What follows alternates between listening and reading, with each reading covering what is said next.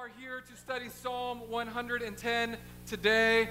Today we are here to look at the King and to discover not only what type of person he is, but what his purpose for us is as his followers. Jesus is the King, and this psalm, interestingly today, is Jesus' favorite psalm, or at least the one that he quotes the most. It is one of the most quoted psalms in the New Testament. For those of you who aren't familiar, the Bible is made up of two primary chunks, Old Testament, New Testament. Old Testament is before Jesus. Everything is pointing to a Messiah. New Testament is when Jesus came and following. This psalm is one of those psalms written before Jesus. The Jewish people were studying this far before he was born, and it is pointing to the coming of the Messiah, to the coming of the Lord. This psalm is David speaking. So we are going to read, and then we're going to pray, and then we're going to talk. Sound like a plan? Okay. Today, if you have any questions, you can feel free to text the number that will be popping up behind me. We didn't have any questions last service, but we are also talking about the catechism during the offering. So keep that in mind. We're going to read and then pray. Psalm 110, I'm going to read the whole thing through. This is a psalm of David.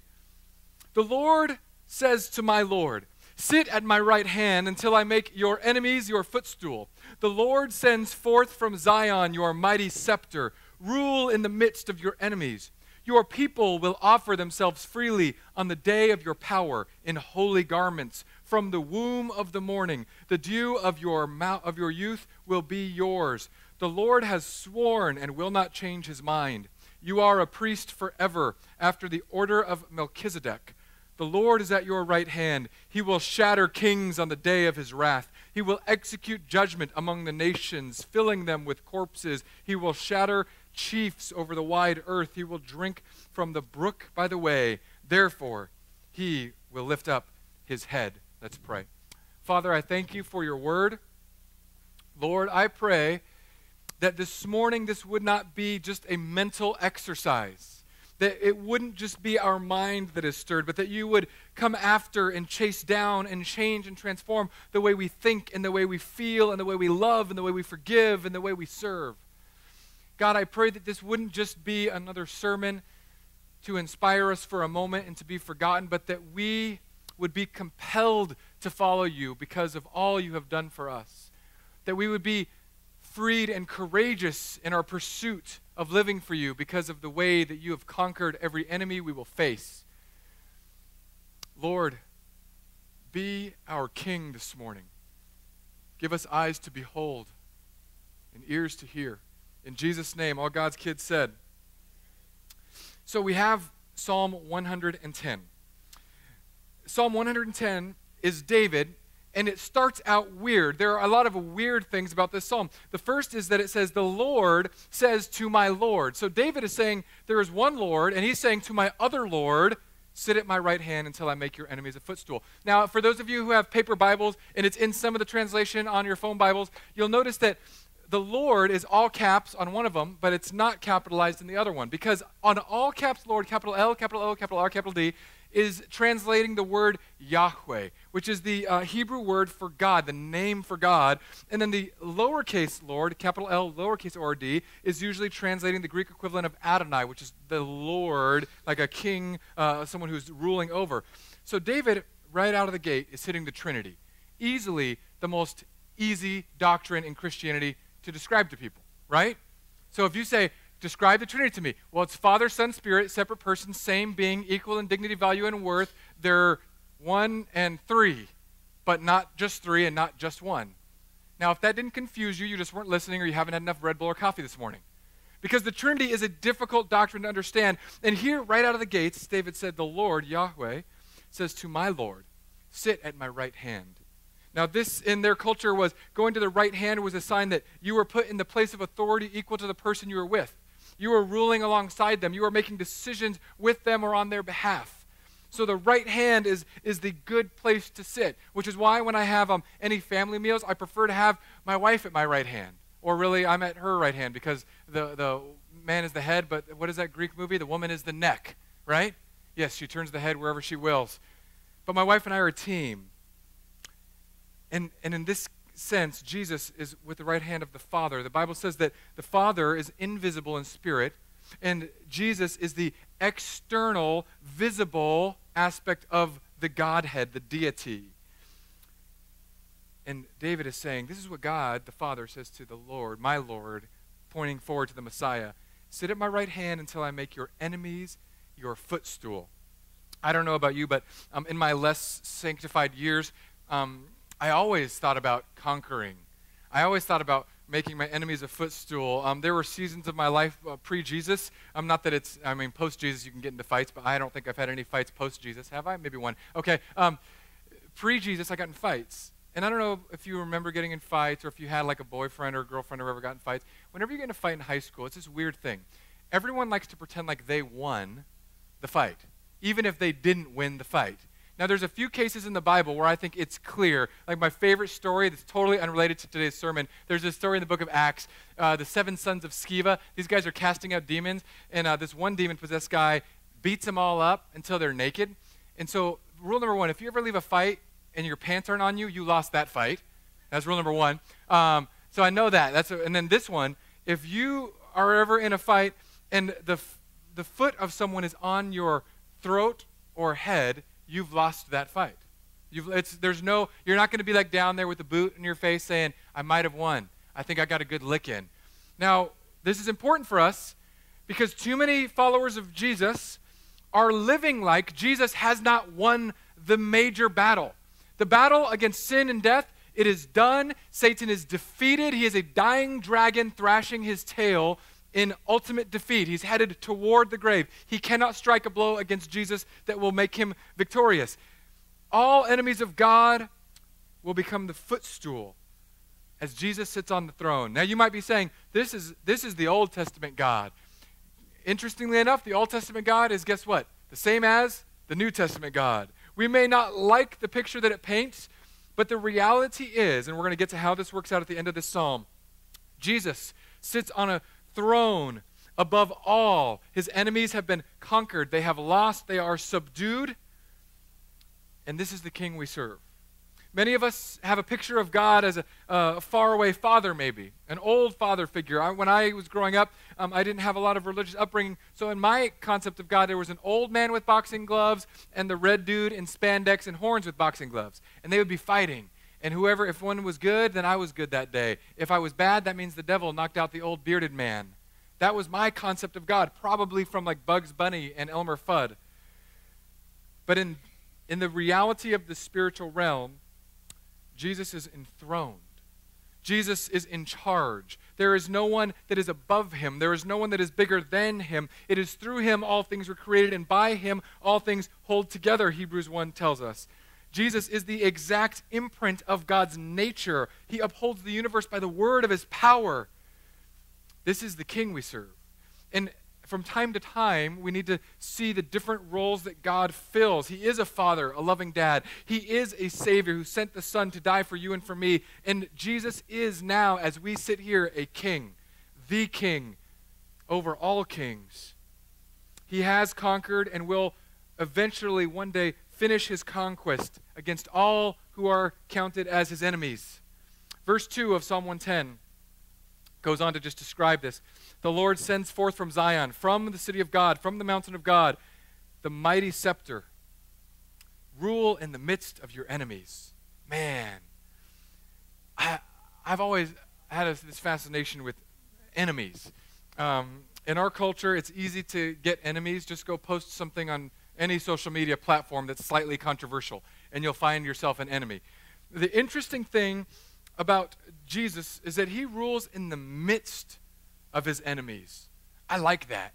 I like that he doesn't run from his enemies, that he rules from right there in the midst of them. He goes among the people walking without fear.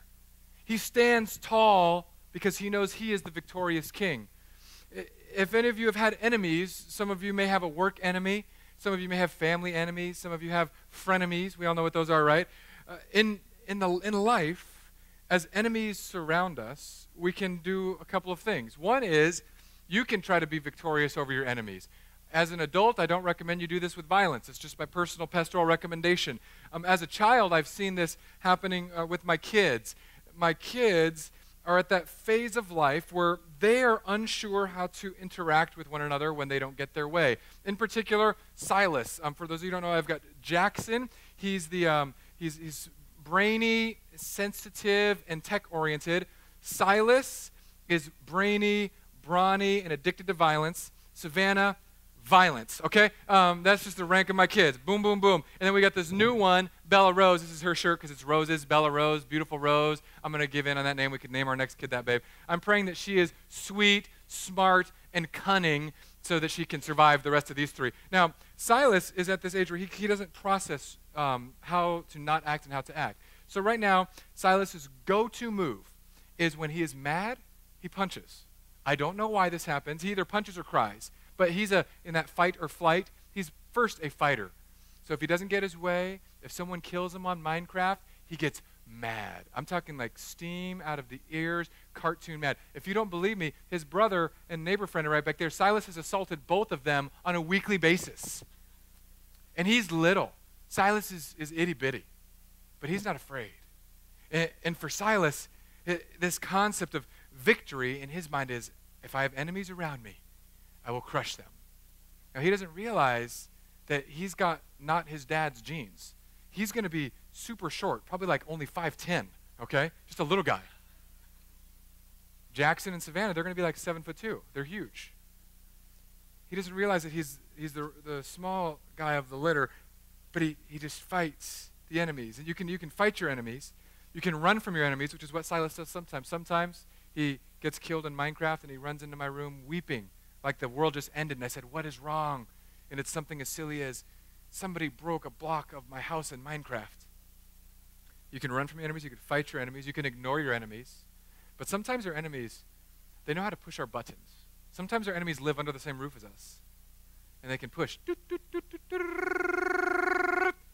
Sometimes our enemies are like Jim Carrey in Ace Ventura when Nature Calls, making that noise that you cannot ignore. So you have a choice. Do you fight? Do you flee? Do you ignore?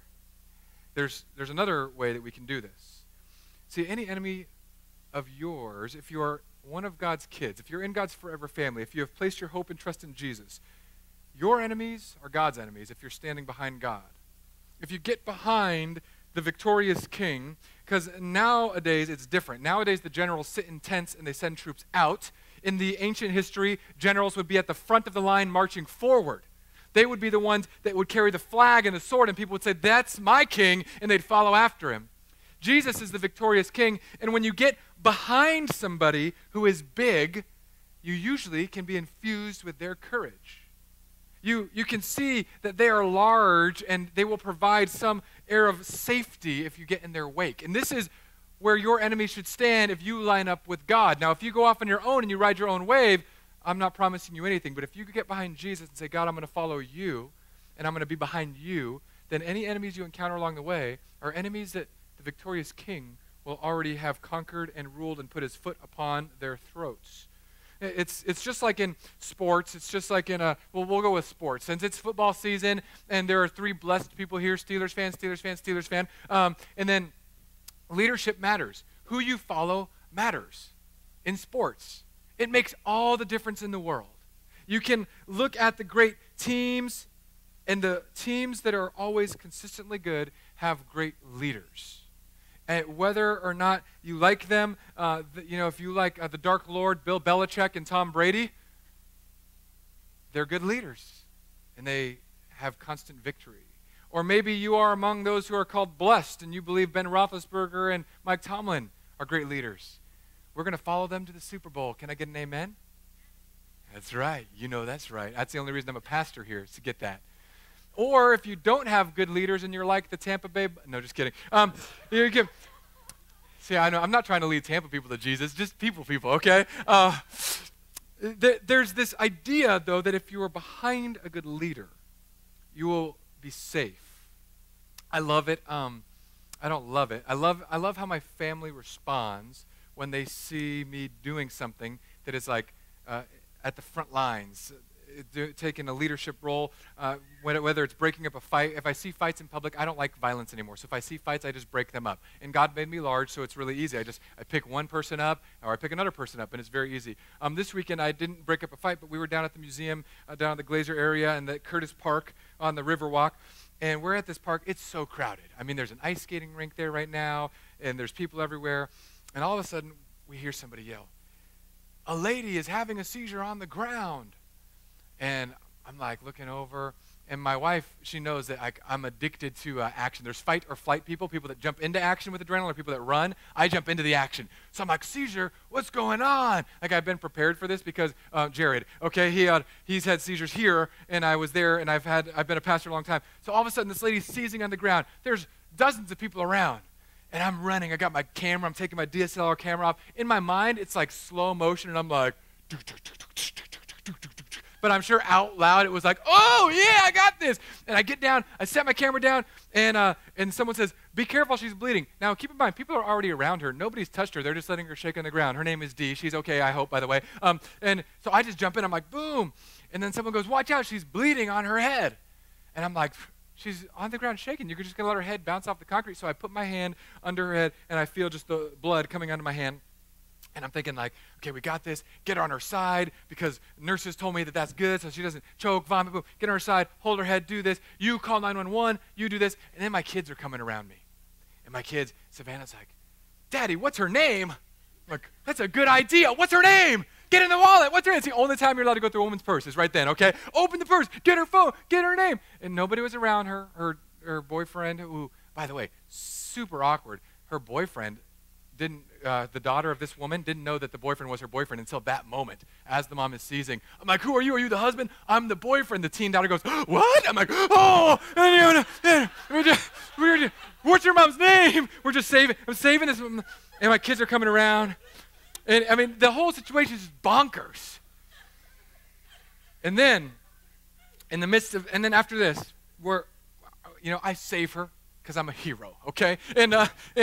And we're leaving, and then I get in this long conversation with my kid about fight or flight. He says, "Daddy, like, why did you go in?" I'm like, "Well, buddy, when there's an emergency, adrenaline comes out of your glands, and certain people run to help, and certain people run from to flee. It's called fight or flight. It doesn't mean you're fighting. It means you're going to go toward it or away from it." And he goes, "Well, how do I become someone that goes toward it, like you?" I said, "I don't know. You just do it. Like, God made you big. You protect and love people. That's all I know." And there's these thoughts, because as this lady was bleeding, people were worried, like, "Well, she's bleeding. Watch out." And someone had said, like, "Oh, you've got her blood all over your hand. Like, aren't you scared of dying?" All of my kids can answer that question for you. Ask any of my children, "Is your daddy scared of dying?" And especially if you ask Silas, he'll be like, "No, he longs for the day." I'm ready. So I'm like, little blood, little road trip to Jesus. That's all this is. Maybe a prolonged, agonizing road trip, but it's a road trip. Because I know who I'm following. The reason that I don't have this fear is because I know who I'm following. Now, don't get me wrong, I'm afraid of certain things. Like this week, we put up a new projector. I was in a lift with Gary. Well, first I was in a lift with Andy. Andy and I were over the maximum weight limit. Now, I'm a nerd and a reader. So I look at Andy, I look at me, I look at the sign that says not more than 500 pounds. I ask Andy, "How much do you weigh?" I ask myself, "How much am I going to really weigh and not lie to myself today?" I add those together. I said, "Andy, we shouldn't do this." But we did over and over again. And Andy thought it was hilarious to shake the lift. Right? I'm like, "Sure, you think it's funny." I'm up here literally denting steel with my bare hands because I'm terrified. Because this isn't death. This is just maimed right here. Death, I'm okay. Maimed, not okay. I should be okay because I know who I'm following. The reason why I will break up fights and the reason why I believe God has wired me this way isn't anything to do with just myself. It's not about me helping people. It's not about me breaking up violence. It's the fact that ever since I became a follower of Jesus, I've been fascinated with following the King and doing what he says, because no matter what happens in this life, he is in charge, and when my days are done, they are done. I cannot add one day or take away one day from my life. It doesn't matter how much dirty lettuce, a.k.a. kale, you eat. You could eat kale and oatmeal. You could be gluten-free, egg-free, dairy-free. You can run 5K every day. When your time has come, Your time has come. That's it. It's all over. It's all done. Which is why, instead of focusing and obsessing about all of these little things we manage, we need to focus and obsess about following and serving the King. Because in his wake, every enemy that will come across my path has been defeated. In his wake, the effects of sin and death will not affect me for eternity. They can touch me in this life, and that is all. When I'm 150 years old, all of the diseases, all of the death and loss that I would have experienced will be a memory. Are you following this King? Are you in his wake of his plan, of his purpose? Or are you living your purpose running concurrent? Do you dip into Jesus when it's convenient? Is Jesus for you one of the things you juggle? Or is Jesus for you the center and the hub of everything that you do? Because here's what happens if you're a King Jesus follower. Verse 3, your people, that's you and I, if you believe in Jesus, will offer themselves freely on the day of your power in holy garments. I love that. God's people are volunteers. God's people will serve. God's people will offer themselves freely. Now, this is a good segue. Each January on the first week, I like to do a little state of the church. I'm not doing a big one today, but I thought it was interesting because I was reading this verse and meditating in this verse this week, and I was thinking, God, how do the chapel people respond to you? Do they freely offer themselves to you? Do they offer themselves to you trusting that you are the King, trusting that you have all the power? Do they offer themselves to you as blameless people, coming clothed in Jesus? And I just have to brag on you guys a little bit. Because the average churches in America, well, let me back up. Pastors, we're weird people, okay? When we get together, it's like a spitting contest. You meet another pastor, and you're like, hey, I'm a pastor at such and such and such and such. Where are you, pastor? I'm a pastor at such and such and such.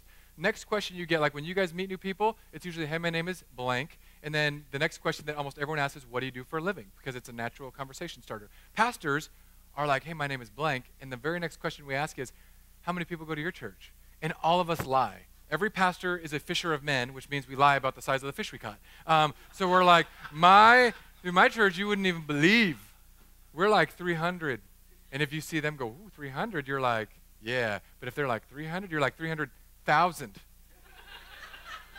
people. I don't know why we do that. We're addicted to how many people come to warm a chair. And this week, I had this thought, because I was thinking about this. The thing I need to be concerned about is whether you see Jesus clearly enough to go serve him, volunteer for him, love him freely. Not under compulsion, like if you don't live for God, then he's about to smite you. Not out of fear, like I've got to do this for God or I'm going to get flat tires, bad jobs, and bad finances. No, but because God is your King who loves you, who gave himself for you, do you freely say, I'm coming to follow you. I am in this game to win it. That was my question of the chapel, because as we compare with pastors, I had the best compliment that I've had since I've lived in Florida. Well, the guy helped me put up the projector. He's a church consultant who does tech stuff, and he said, "Dude, you wouldn't believe what happened. I was out in this church in Lakeland," and I'm like, "Oh, cool." And he goes, "Yeah, I was talking with the pastor, because he goes to other churches, helps them talk about stuff. I don't let him help here, just with tech stuff. Don't worry." But he said, "I was talking to this pastor in Lakeland," and he goes, "Oh, you live in Fishhawk?" And Andy said, "Yeah." And they said, "Do you know that tall pastor in Fishhawk? I heard there's a real tall pastor in Fishhawk who talks about his own sin from the pulpit." And Andy goes, "Oh, yeah, I know that guy." And Andy was telling me this story, and I said, wait, was it a bad thing that I talked about my own sin from the pulpit? And he says, "Oh, yeah." And I said, "I'm counting that as a win. I like that. I like that." And here's my new measure that I want to begin measuring, because we measure everything each week. We measure how many dollars we get. We measure how many butts are in the seats, how many kids are in the classes. I want to begin measuring how many jacked up people come to the chapel who can be open about where they are at with God, but say, I'm going to follow God no matter what. I failed this week, but I'm going to follow God tomorrow. I failed today, I'm going to follow God the next hour. I'm less concerned with how many people come here and more concerned with how many people are getting in the wake of the King. The wake as in the boat wake. Jesus is going this way. Are we going to be in his wake, or are we going to be doing something on our own? The chapel is a very generous church family, where every church, a lot of churches in America are on the decline. We are on the incline. where a lot of churches are on the decline of giving, we've been on the incline in giving. And not just like the amount of money, like the percentage-wise of people who are generous to support the ministries here. Where the chapel, where many churches struggle reaching families with young kids, the chapel has too many kids. You need to stop breeding, okay? This is a thing.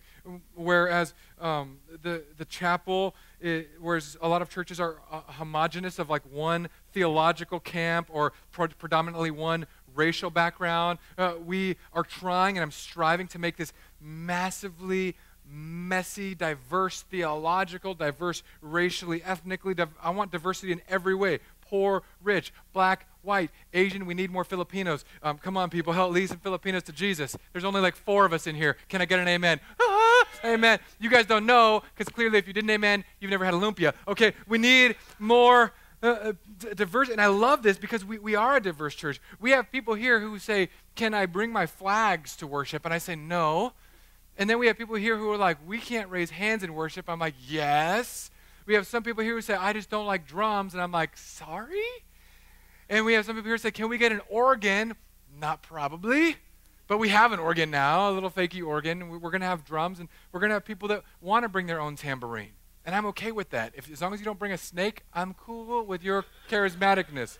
If you bring a snake, we're having a conversation out behind the dumpster, okay? We have people who are conservative theologically. We have people who are like, I am a Reformed, Presbyterian, Baptist, Christian, Methodist. And then we have people who are Pentecostal, God, atheist, but we have people who need Jesus and who are saying, I'm going to get in the wake of Christ. I'm going to follow him so that my enemies are only his enemies, which he has conquered. I'm not going to go out of the bounds of his purposes. I'm going to serve. And it says we're going to serve in our holy garments. These are not our garments. They're God's holy garments. It's just like with the armor of God. A lot of times I've heard sermons about the armor of God in Ephesians. You know, put on the breastplate of righteousness. That means be righteous. Put on the belt of truth. Put on the helmet of salvation. You have to just go all the way to the beginning. This is the armor of God, not the armor of your abilities. It is the armor of God providing for you what you could not provide for yourself. Holy garments are provided to you by Jesus through faith. But we're going to keep going.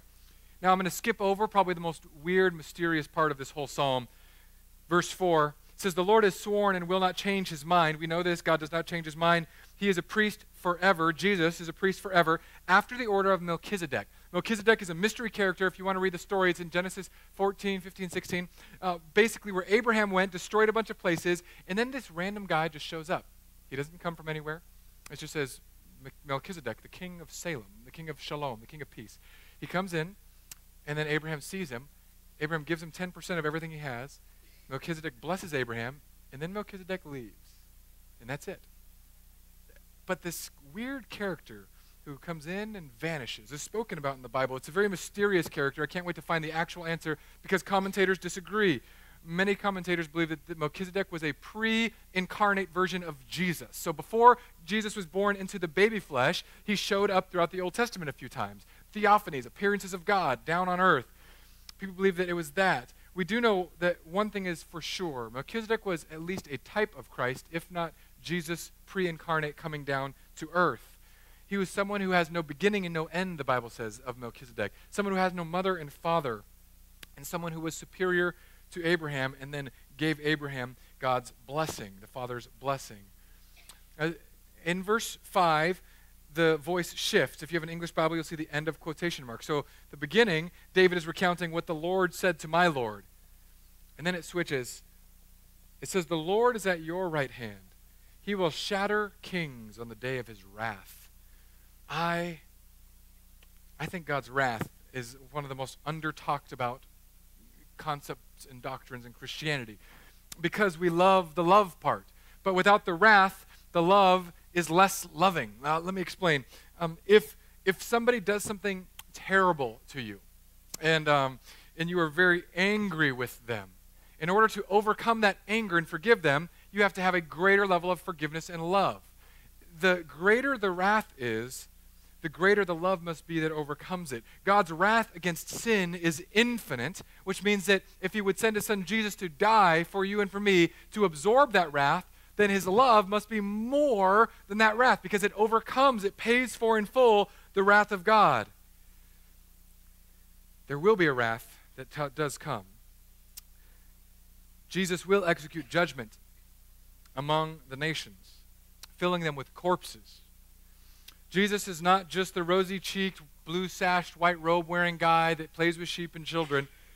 The Revelation gives us a very amazing picture of Jesus coming on a white horse. It's a metaphorical, apocalyptic literature, but it says a sword is coming out of his mouth and fire from his eyes, and he's got a tattoo on his thigh. That's where I have my justification for tattoos. When conservative people say, you have tattoos and you're a pastor, I'm like, Jesus has tattoos and he's a savior.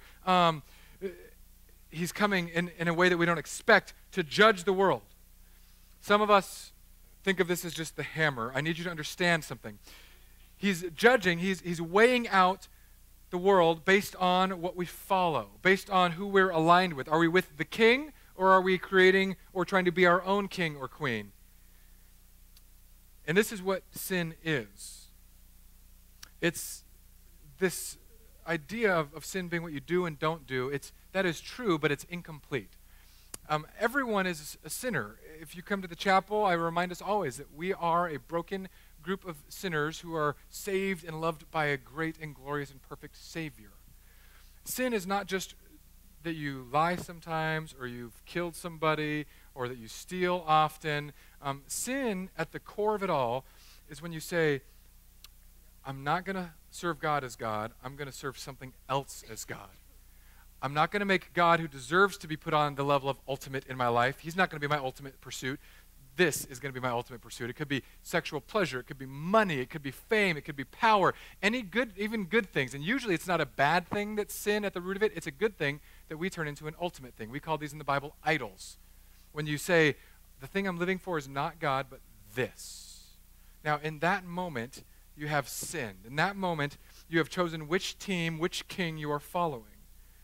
When it talks about judgment in the Bible, it's not God coming down just to say, I'm going to smite you for that one time you did this one thing.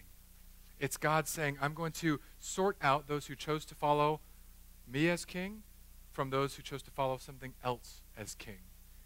The Bible says in Romans 6:23, for the wages of sin is death. So if you work for sin, if you work for non-God, if you work for money, fame, power, etc., pleasure, whatever it is that you put as ultimate in your life, whatever gives you a sense of significance, whatever gives you a sense of identity, if it's not God, that's something else, it's other, that's sin.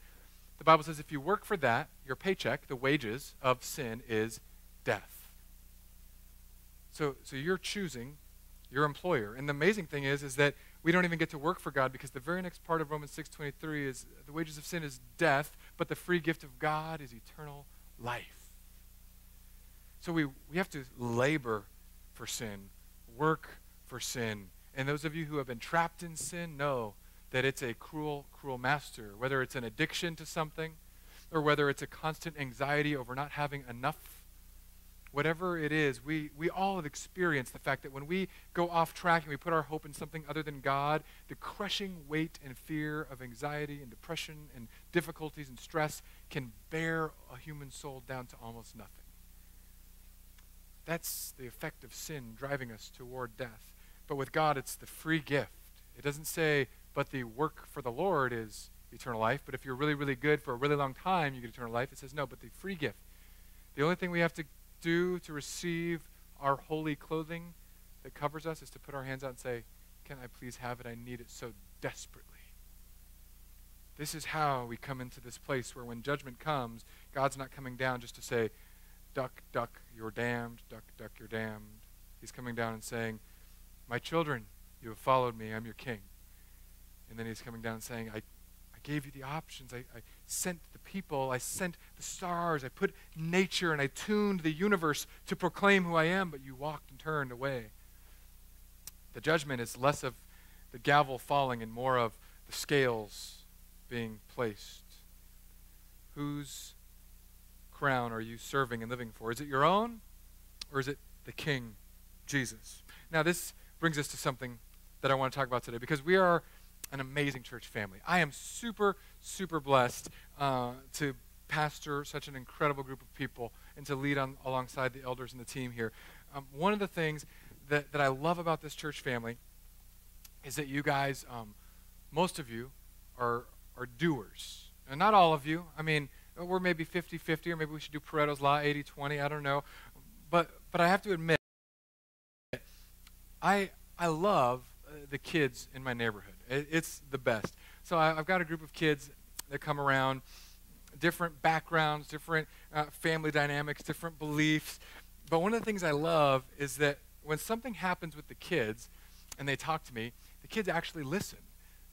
It's very different from being a pastor to adults, where adults don't listen, usually. We nod, we laugh, we giggle, and we go out and we stay relatively the same. But kids, I mean, these kids listen. Just yesterday, this is one of my favorite proud moments as a dad.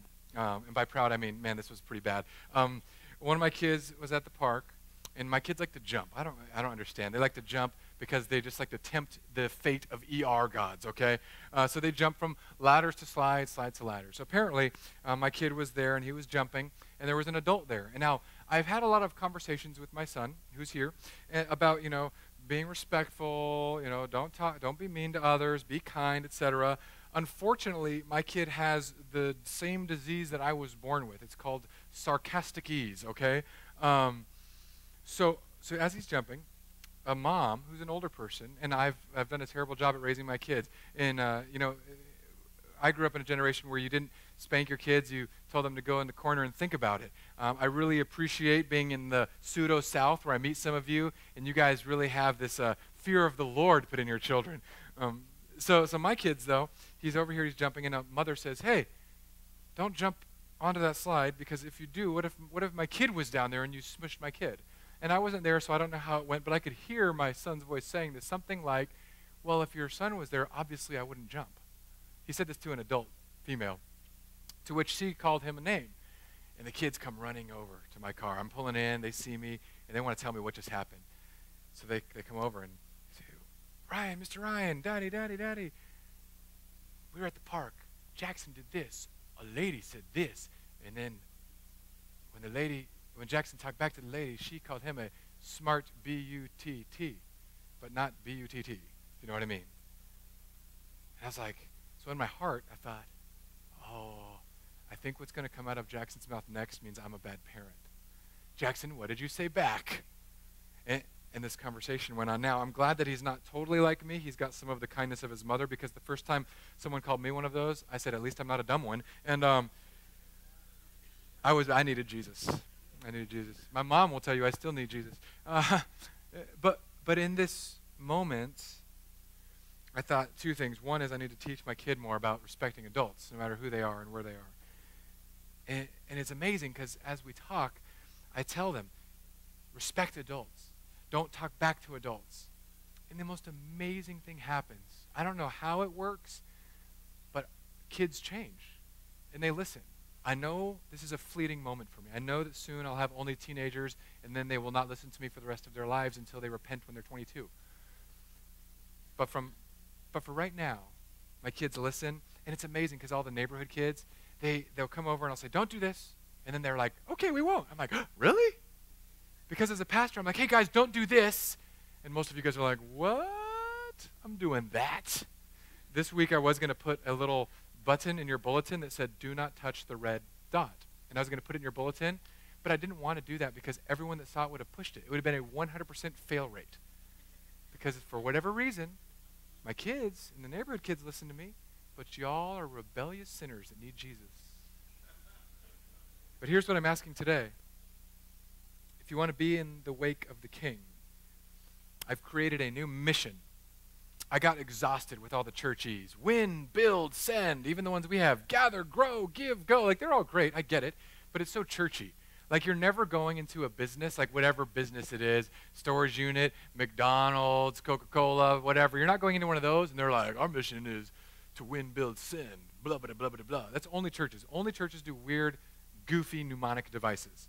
So I created a mission for the chapel. This is it. This is all our mission. I'm going to give you the long version for those of you who are smart and have memories like elephants, and then I'm going to give you the short version for those of you who barely passed the 3rd grade, okay? Long version. Are you guys ready? You got your eyes and ears on, boys and girls? Look, look, listen, listen. Here we go. This is the long sentence. Repeat after me. Fill every street with the love of Jesus. That's the long version. You guys are geniuses because you're going to memorize the short version. Are you ready? The short version, because I just want it to stick in your brain like a virus that doesn't kill you. Fill every street. That's it. I don't have the rah-rah speech. I'm not going to drum up the coach enthusiasm. I'm going to say, if you want to follow Jesus with the chapel, this year, the phase of life that we are in is this. I'm not concerned with how many butts are in seats. I'm not concerned with how many nickels get into the offering plate. I am utterly and completely consumed and concerned with the fact that we as followers of Jesus sometimes treat him and following him as a side dish when it is the main course of action. So our only mission this year, where I'm not trying to win, build, send, you can lead people to Jesus, I'm super cool with that. You can disciple people, we should always be doing that. My main mission for all of us is to fill every street we live on and work on with the love of Jesus. Now, because I'm a pastor and I can't be totally not nerdy, I did come up with a slightly mnemonic device. You say, how do I fill every street? There's 3 ways. First, presence. Be present on your street. Don't hide in your lanais even when it's 42 degrees outside. Walk out of the front of your house and say hello to a neighbor. Some of you are naturally good at this. My father-in-law knows more neighbors in his neighborhood than I do in mine, and they've been living there for 2 months. I've been living in my neighborhood for 2.5 years because he's a people person. I'm not a people person. All of my peopling happens right now. After this, I go home and I read books like an introvert. So first, be present. Second, pray. Walk and pray for everyone you know. I love doing this in my neighborhood because we're just one loop where I live. So I walk and I pray for every family that I know. Boom, pray for you, pray for you, pray for you. I pray for marriages, I pray for kids. I especially pray for some kids. And then the last one, be present, pray, party. That's it. This year, 2018, fill every street with the love of Jesus by being present, by praying, and by partying. If you don't believe in partying, read the Bible. The Bible is all about parties. If you're like, I don't even know how to throw a party, the Bible is full of examples on what type of parties to throw. You may not have realized that, but the Bible has bread parties. We call it Passover. Throw a bread party.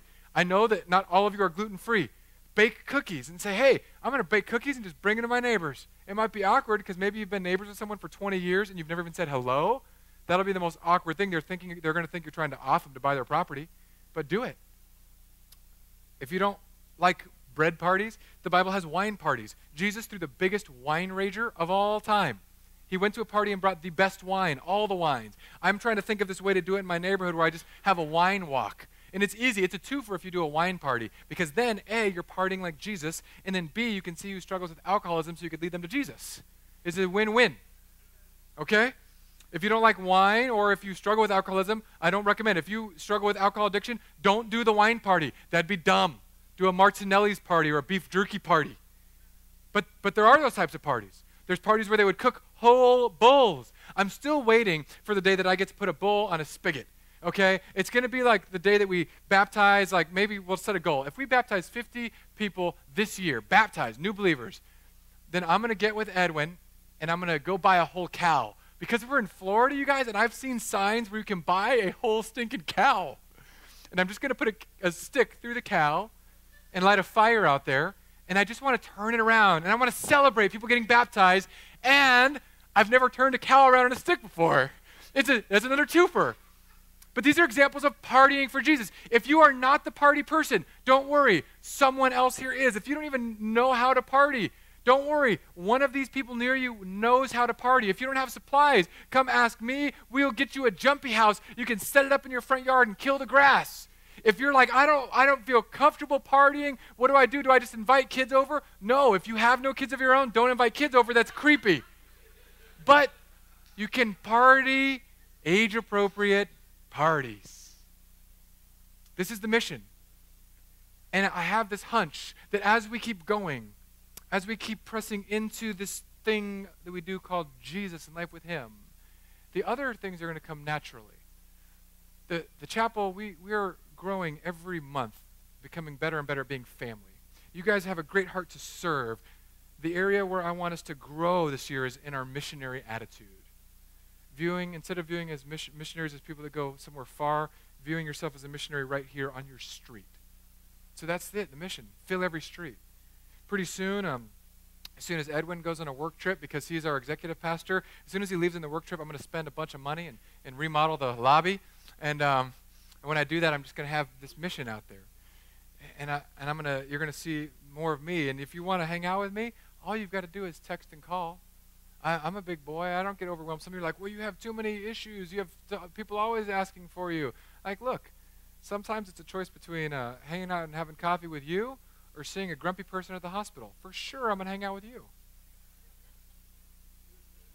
But until we learn to get out in the streets and do it, like our band of brothers that meet at this coffee shop or at the Panera, or like some of our mom groups that will go to the park strategically, some of our small groups that will, instead of meet one night, maybe go out and pray for their neighbors or just have a party. We don't need to be weird, quirky Christians. We need to be people that fill every street with the love of Jesus. And when we do that, I'm excited to see what happens. Because as we talked about in our Band of Brothers group yesterday, we talked about people that don't come to church. And we talked about what if someone came to church? And I don't know why we do this as followers of Jesus. We always go to the most extreme. What if a murderer came to church? How would we react?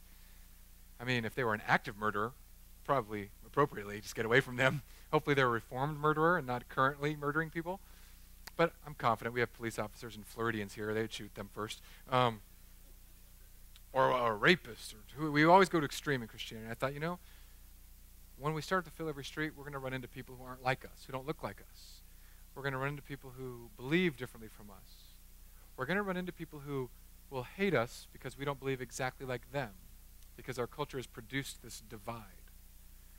How we love them, how we serve them, how we party with them, how we pray for them will make all the difference not only in your life, and not only in their lives, but in the culture and impact the church has, because for too long the church has been waning in influence. We're doing the same old things and expecting different results.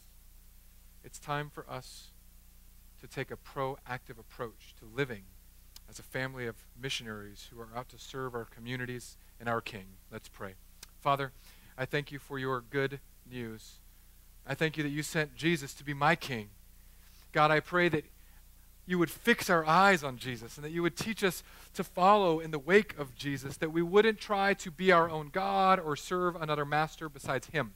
Lord, I pray for those in this room today, this morning, who are still skeptical and pursuing and asking questions. I pray that you would answer their questions, that you would open doors for conversation. I pray that you would change all of our hearts so that we would be ambassadors of your loving kindness and forgiveness.